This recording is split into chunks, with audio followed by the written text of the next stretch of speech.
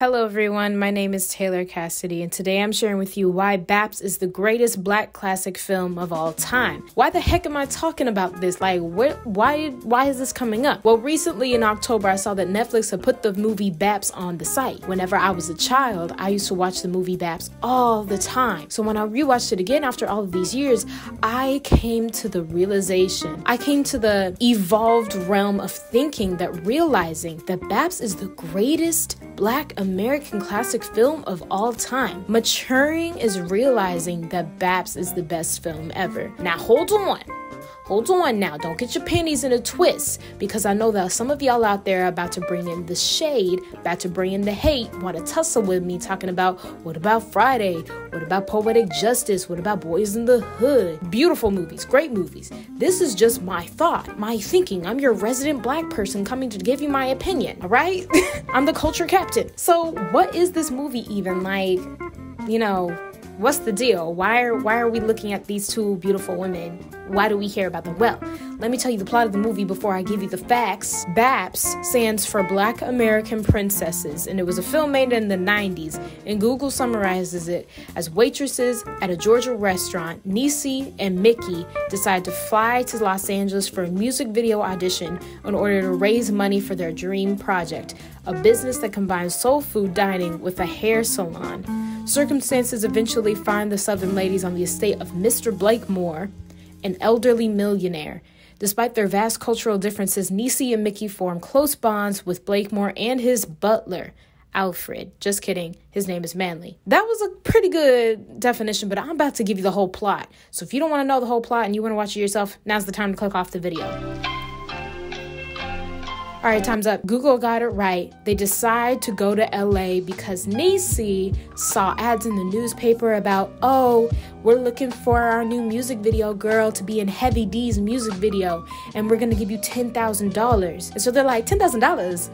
Hell yeah. And while they're in LA, Niecy goes to the music video audition, and she does her little thing, and she doesn't get it. But I will tell you, their outfits put every one of those skinny little dancers to shame. While they're sad, like, damn, we didn't get in. We came into LA for all this way for nothing, right? This fine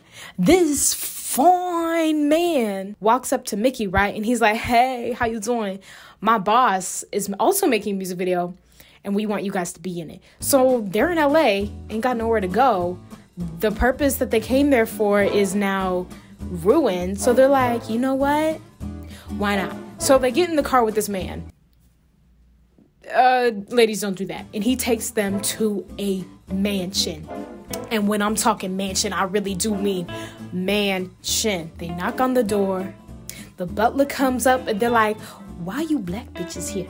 Just kidding, he didn't say that, but he was thinking it. They get told there's an elderly millionaire that owns the house who's about to die from cancer, so he only has like a few days to live. They brought Niecy and Mickey there to pretend to be his long-lost black true love's granddaughter, because, you know, they couldn't marry because, you know, racism and shit. Niecy and Mickey are like, yes, we'll do this good deed, like, you know, whatever, whatnot. Everything's going smooth.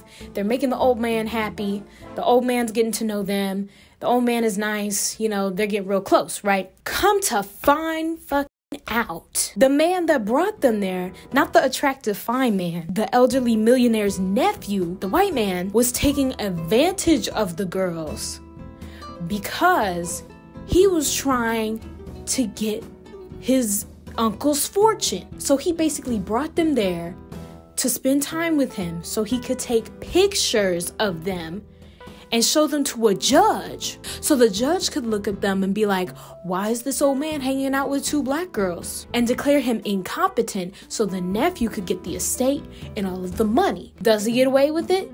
Well, here's how we find out. You know that attractive man? Oh my God. He faked being in love with Mickey so that he could get her to get her fingerprints on the safe where they kept a ring to further try and incriminate them. So they were working together. The nephew and the attractive man were working together. Ain't that shady? They both get found out. And they're like, whoa, bro, this is crazy. Like, what's going on? And in the midst of all of this, the man goes to the hospital. He's about to die. He's about to you know. And so he's in the hospital. He's on his deathbed. So Niecy and Mickey, obviously, this whole time, even before this, they've been like, we can't keep lying to him. We're becoming friends. We can't keep lying, saying I'm his granddaughter, this, that, and the third, right? They're on the deathbed. Niecy is like, bro, I'm trying to tell you this, but I don't want to break your heart. Like, I'm not who you think I am. Oh man, on his deathbed is like, shh, dies. Obviously, Niecy's like crying because she never got to tell him, right? She never got to tell him that she was lying. She was making it all up. The lawyer who was there with them turns to her and goes, y'all ready for this? Get your tissues. Turns to her and goes, Niecy, it's okay. He already knew. You see, Lily is the grandmother, the dude's long lost lover. Lily never had any children, so he already knew. That means, you know what that means, y'all? That means this old man hung out with these two girls, because he wanted to, because he wanted to spend time with them, because he cared about them. That man said Black lives matter. That man said Black women deserve luxury. So he died knowing the truth and still loving them. Take that in, everybody. Take that in. Take that in how powerful that is. In the midst of all of this, Niecy and Mickey have boyfriends that they just broke up with at home.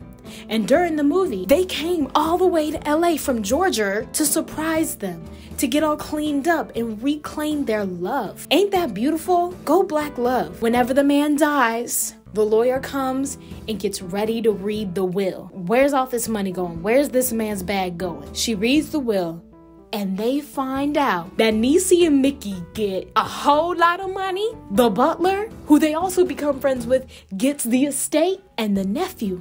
How much? What do you think he gets? He gets nothing. He gets nothing. Zilch. Nothing. That man gets nothing. His bag is empty, flowing in the wind, like Katy Perry said, a plastic bag in the street. You know what they do with that money? They go and open up their salon restaurant, bro. And all of the celebrities are there. And guess what? They name it. They name it Lily's. They name it Lily's, bro. And then the movie ends. What makes this a Black classic? Let me define what a Black classic is. It must have iconic actors, bro. It must have actors that change the industry, that make an impact. They must make social and political commentary. Now, this isn't with everything, because, you know, Black people can just exist and the film can be iconic. But even that essence of Black people just existing, having fun, is social and political commentary. It must be timeless. Me, being 18, can I sit with my grandma and watch this film with her and both of us enjoy it? That's timeless. After the cookout watchability, am I able to go to a cookout, a family reunion, a party? I'm full of ribs, I'm full of steak, whatever I ate at the function. Can I come back home, sit down, and relax by watching this movie?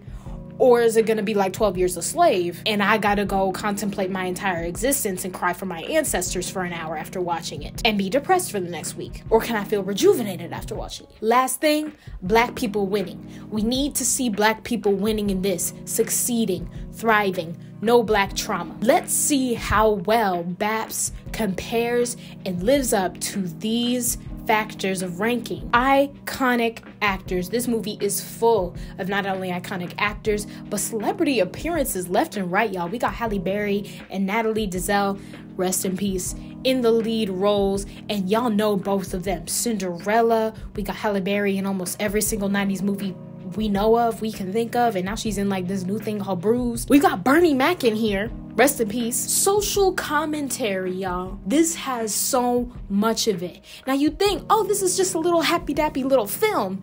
No, this is full of social commentary because it's a mixture of Southern Black women going to the West Coast with bougie white people and not being afraid to be themselves. Not once did they change their hair to fit in with whatever the white people got going on. Not once did they change their outfits, their walk, their demeanor, their talk for nobody. This heavily correlates with the Black women deserve luxury movement. This movie is the definition of material girl. And last but not least, And this is not the only social commentary. You can go in on this film and do an analysis. Promotion of Black-owned brands. Shop Black-owned. And BAPS encourages you to do that. They get to open not only a restaurant, but a salon. And still have money left over to boost their boyfriend's gig. This goes into, the social commentary goes into it being timeless and being able to be sat down and watched after a cookout. Why? Because this social commentary is still relevant today and it's still joyful enough. We see Black people winning enough to be able to feel revived, energized, uplifted after you watch it. You may be wondering, okay, Taylor, BAPS meets all the criteria to become a Black classic, a great Black movie. What makes it a movie that transcends every other Black American classic? I'll tell you, the reason BAPS transcends every other Black classic, it's because it not only meets all of the criteria, it's got suspense, it's got plot twists, it's got romance, it's got comedy, it's got social awareness, it's got a bomb-ass soundtrack, it's got action, adventure, fashion. It's got everything, y'all. And that is why BAPS is the greatest Black American, and yeah, I'll say it, greatest film of all time. Thank you for coming to my presentation. This has been Biased But Believable. I'm Taylor Cassidy. You can follow me anywhere at Taylor Cassidy J, on Twitter at Take Cassidy J. Watch Black Girl Magic Minute on TikTok, and I hope you have a booty like a BBO.